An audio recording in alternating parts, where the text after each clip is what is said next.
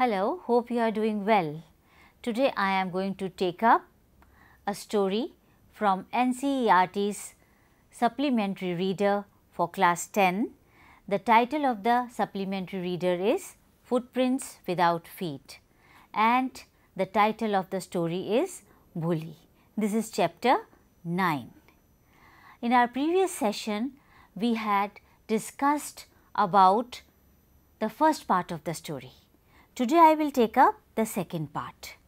Now before I begin with today's session, I take up the second part of the story. I am going to ask you a few comprehension questions from the previous session.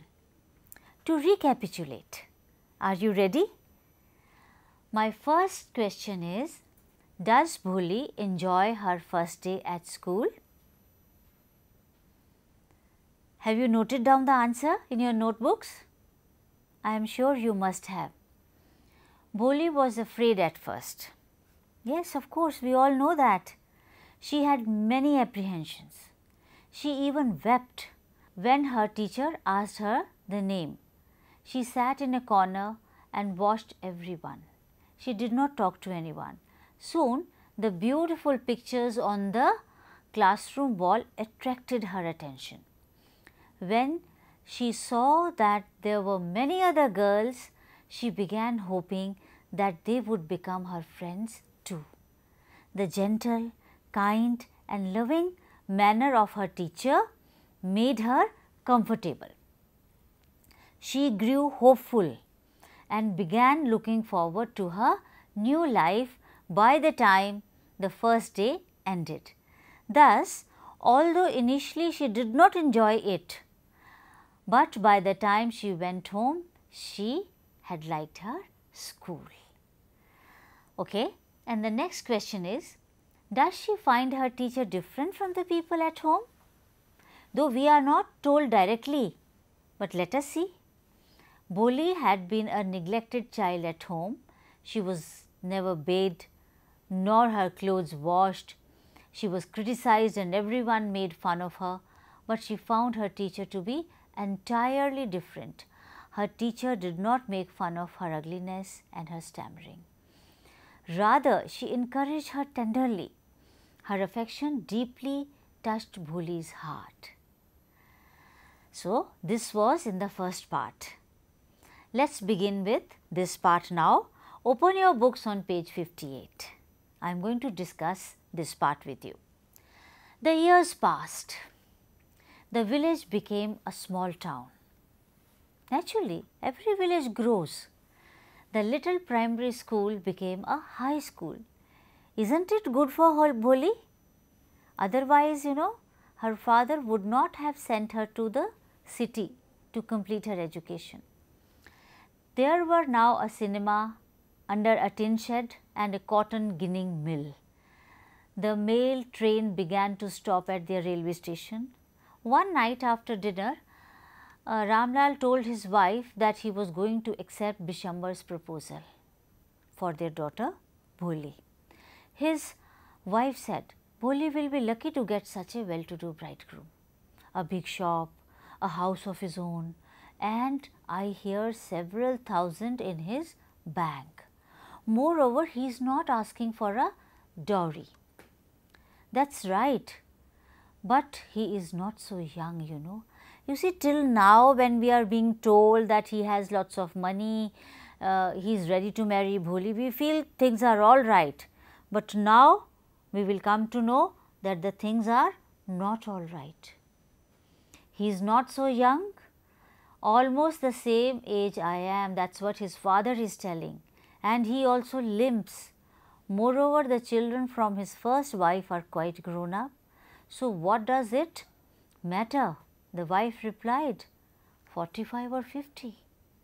It is no great age for a man.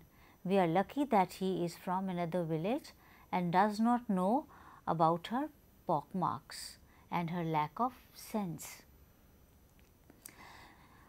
If I don't accept this proposal, she may remain unmarried all her life.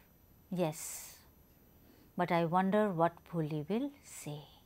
They are not concerned about Bholi's wishes. and they still think she is dumb.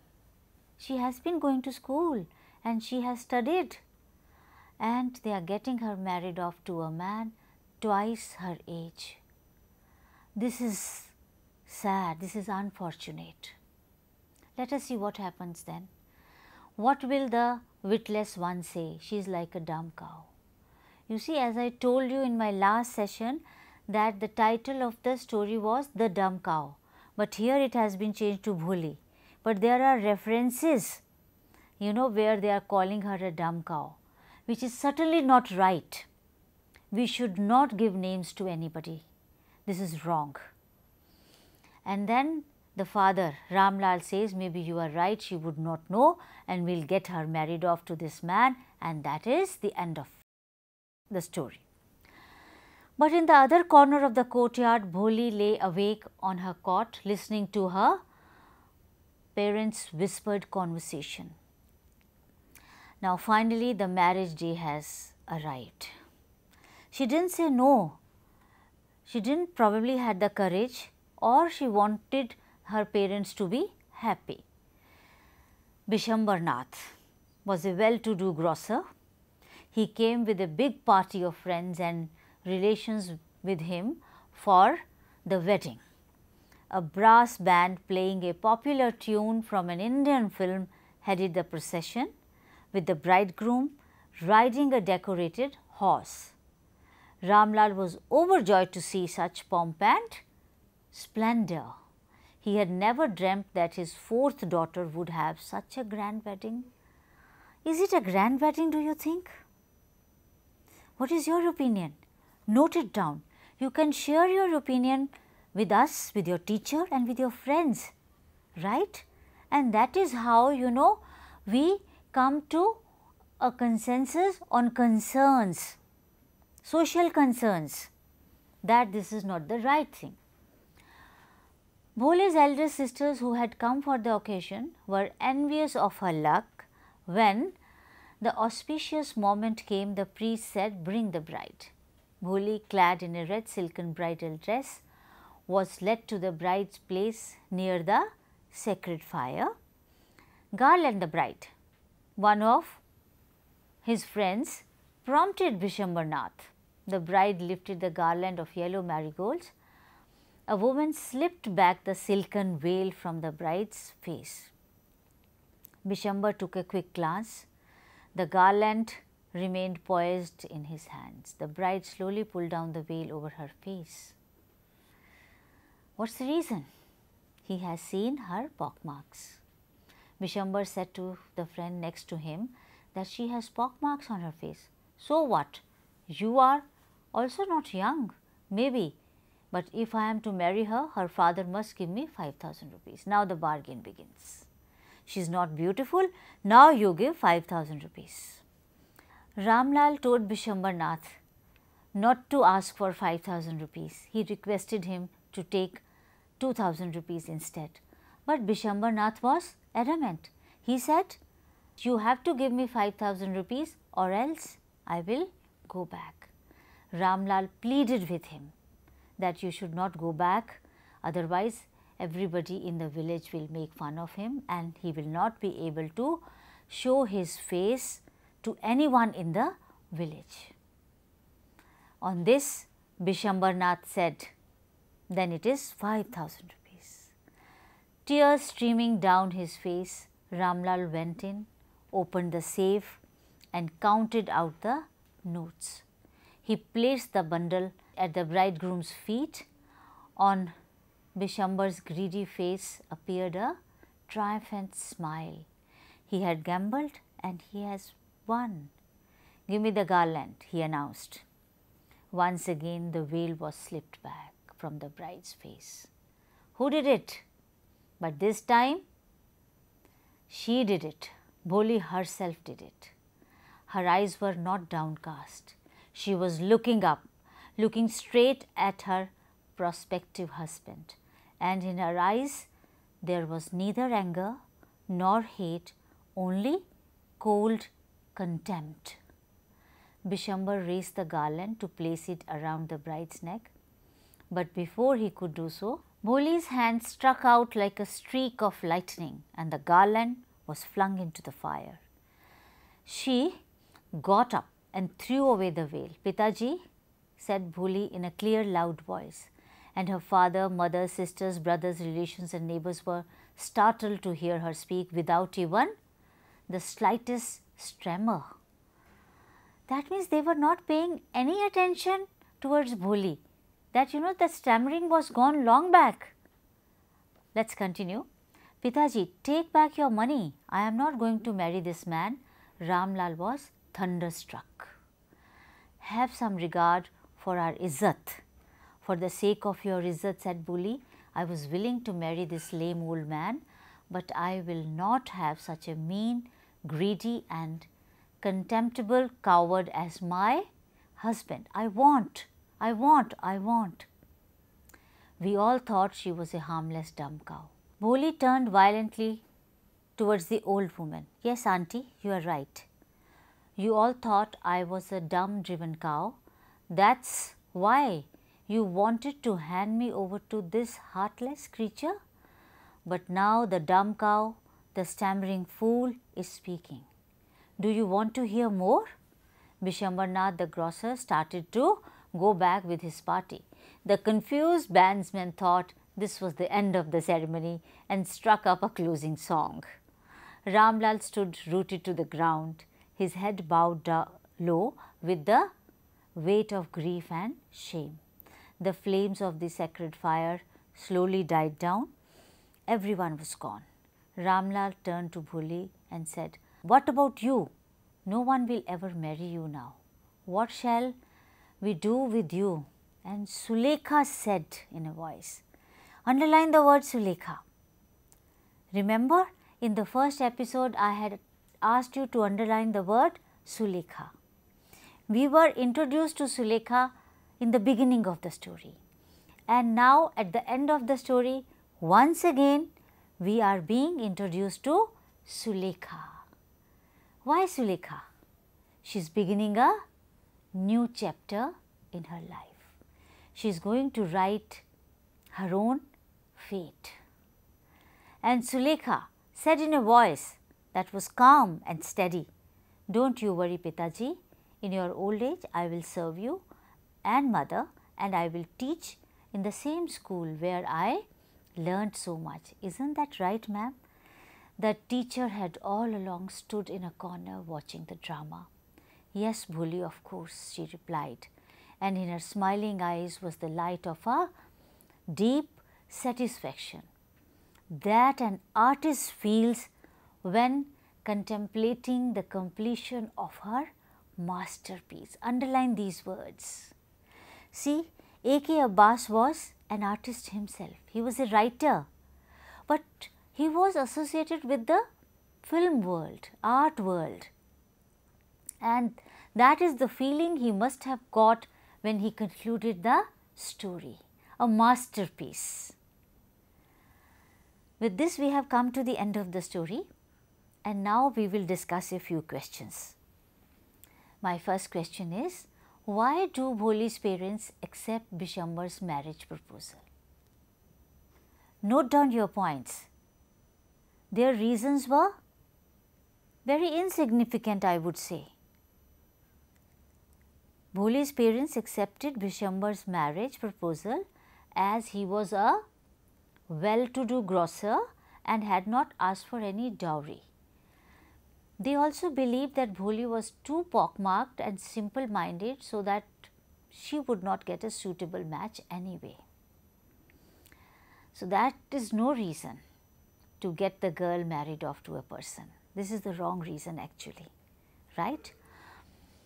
Next question, why does the marriage not take place? Bholi first agreed to the unequal match. Yes, it was an unequal match.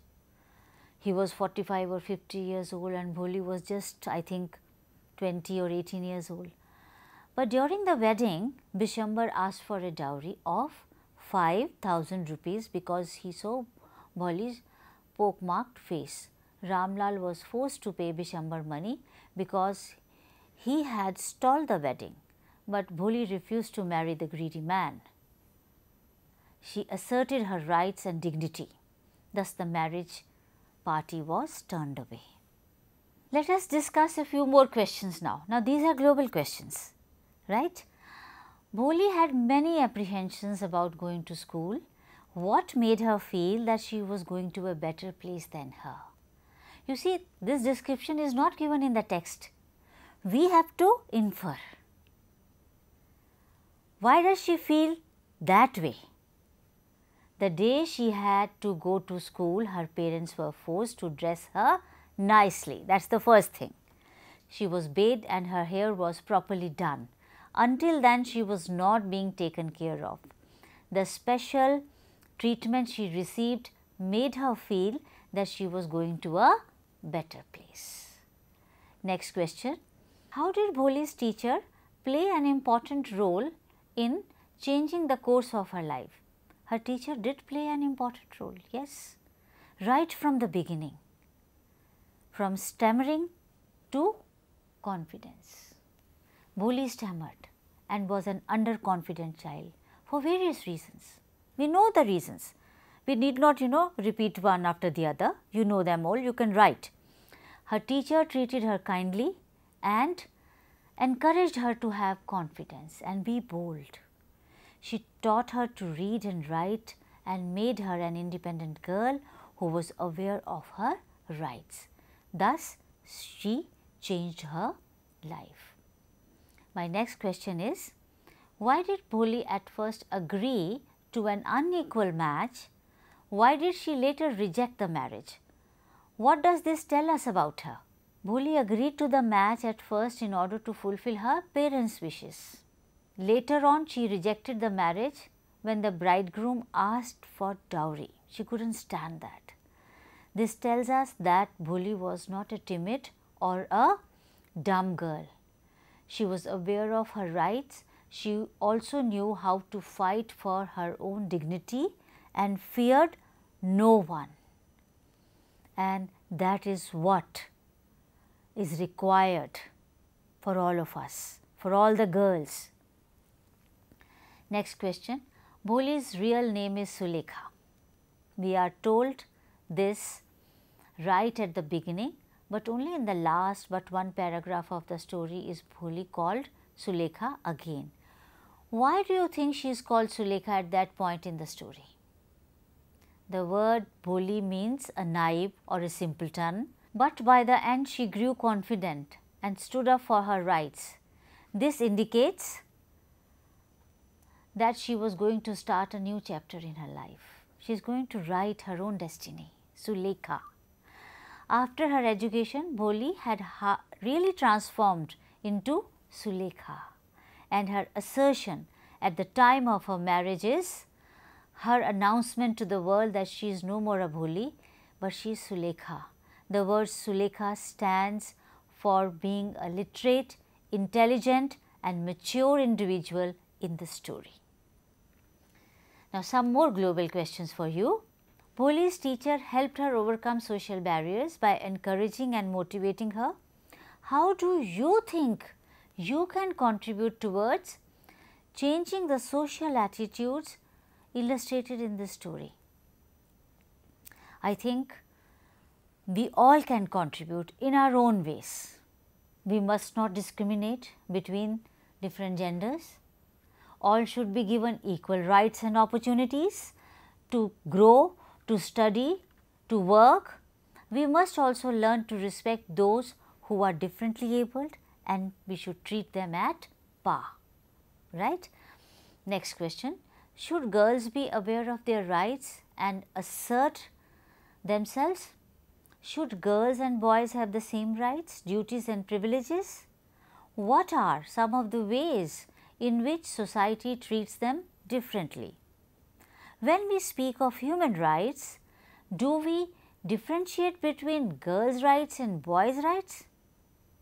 No, we certainly don't do that. All are equal in the eyes of law, but society treats them differently. And we need to check that. We have observed that parents spend more on a boy's education than that of a girl, though things are changing now. Awareness is coming. right? But a lot more needs to be done. Therefore, you know, Government of India is still having posters like this, Beti Bachao, Beti Padhao, educate the girl child. Therefore, you know, they wanted to bring this awareness among everyone. A girl is just trained to be a wife and mother. Boys have special privileges in matters of food also, career and freedom. But things are changing, though gradually. Girls must be aware of their rights. To exercise them, they must utilize their education to preserve their self-reliance and dignity. They must be ready to demand their due and even fight for it if the need arises. Now, the next question, are you ready? Why does the teacher have a smile of deep satisfaction on her face at the end of the story, Bholi? Teacher is very happy. Why is she happy? She did not say anything.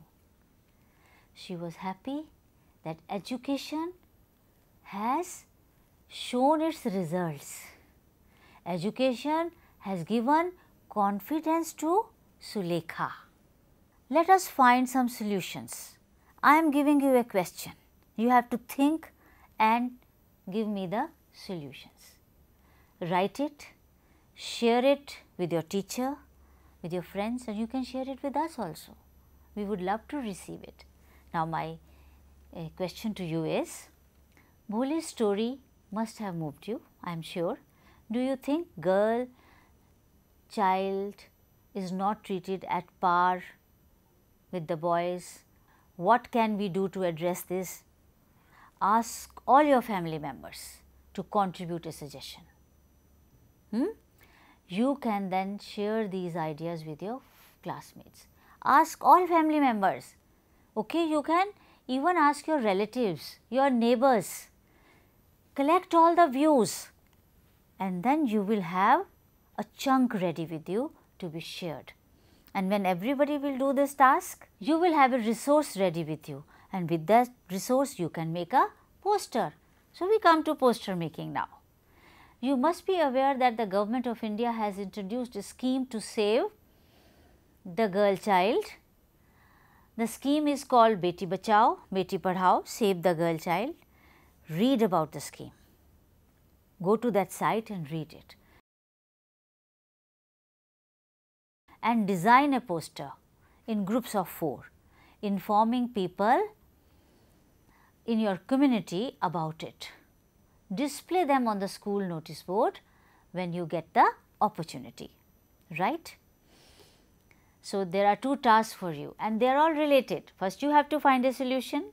Once that is ready with you, design a poster, and then once the poster has been done, we come to the next task, that is writing. Identify any one person in your family or neighborhood, a woman or girl who has inspired you with their choices or touched you with their kindness. Write a short biographical note about them, including their place of birth, age, traits, and the incident that influenced you.